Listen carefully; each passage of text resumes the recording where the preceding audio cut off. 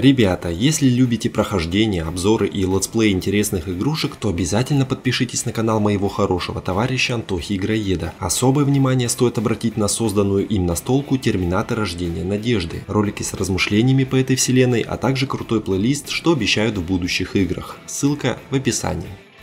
Привет, с вами Борис Ордин. По мере того, как фильм «Терминатор 6» обрастает небольшими новостями, я продолжаю знакомить вас с отдельными фактами.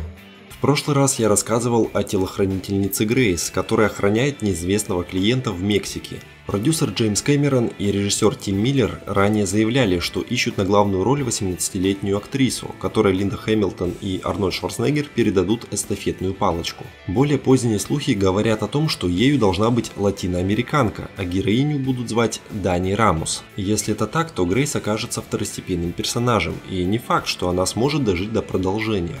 Также создатели ведут поиск актера-латиноамериканца с боевым или трюковым опытом, которому предстоит примерить на себя роль злодея. Исходя из того, что огромная часть фильма будет проходить в Мексике, инфильтратор, способный слиться с местными, довольно логичен. Я лишь надеюсь, что он будет обладать харизмой и не выглядеть как заправский мучачо в каком-то сомбреро. Франшиза уже успела полихорадить неуместным юморком в 3-й и 5-й частях. Выводы должны быть сделаны. Терминатор не вписывается в веселый капустник в стиле Marvel. Там все серьезно, мрачно и пронизано грядущей тревогой.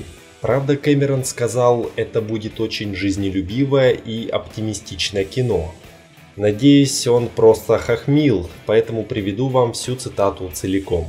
Я чувствую, что мир, в котором мы живем сейчас, весьма сильно определяется нашей совместной эволюцией с технологиями. Технологии и инновации обещают обеспечить нам выживание, но также это огромная угроза, особенно когда речь идет о сильном искусственном интеллекте в сочетании с вооруженной робототехникой. И все указывает на такое развитие событий. Вопрос лишь в том, кто дойдет до подобного первым. Наступит новая гонка вооружений, как гонка на изобретение бомбы. Попробуйте связать это с нашим миром, опутанным сетями. С миром, в котором мы продали нашу частную жизнь. И каждый человек, шагающий со смартфоном, словно с колокольчиком на шее, ходящая сенсорная платформа, которую можно контролировать удаленно. Похоже, мы действительно на пороге Орвелловского Армагеддона немыслимых масштабов. Поэтому я подумал, давайте снимем об этом фильм. Так что это будет очень жизнелюбивое и оптимистичное кино. В данном контексте фраза звучит как сарказм, не так ли? Ну пожалуйста.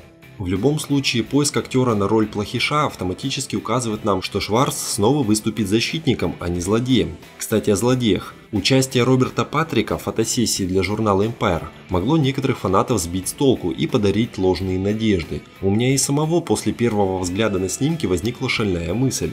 Неужели? Но нет, в данном случае он просто предстал в своем самом известном образе. Впрочем, уверен, эти снимки были сделаны в том числе и благодаря официальному заявлению о старте работы над 6-м Терминатором. Хайпануть немножечко решили, ну и мне на превьюшку отличный материал получился. К слову, думаю, сейчас самое время поделиться своей мыслью о том, как можно было бы использовать камео Роберта в потенциальном продолжении «Спасения». Когда 4-й фильм только вышел, создатели заявляли о планах на трилогию, как модно это делать в последние годы. В 5-м фильме должна была появиться машина времени, которая по вполне понятным причинам там отсутствовала.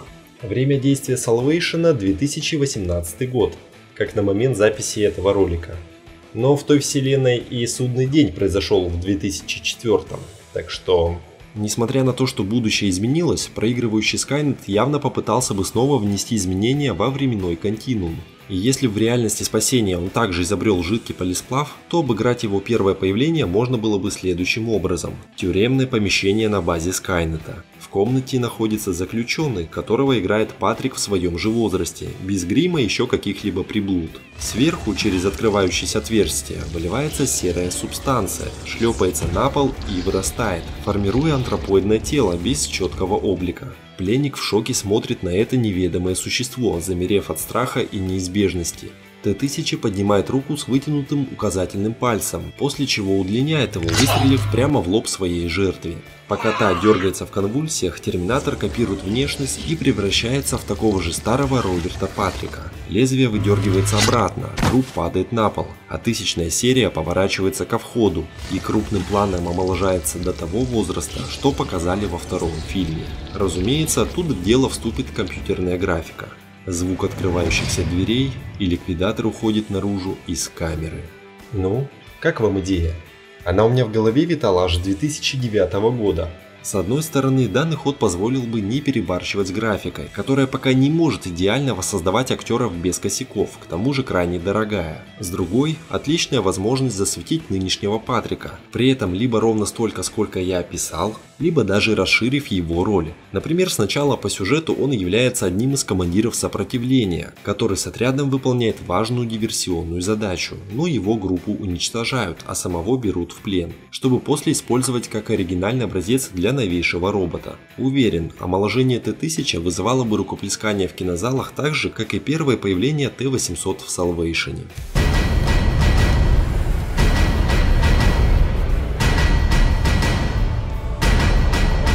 Напишите в комментариях, что вы думаете по этому поводу. Поставьте лайк, сделайте репост друзьям, чтобы привлечь новую аудиторию, и подпишитесь на канал Объект, дабы не пропустить следующую годноту по Терминатору. Пока!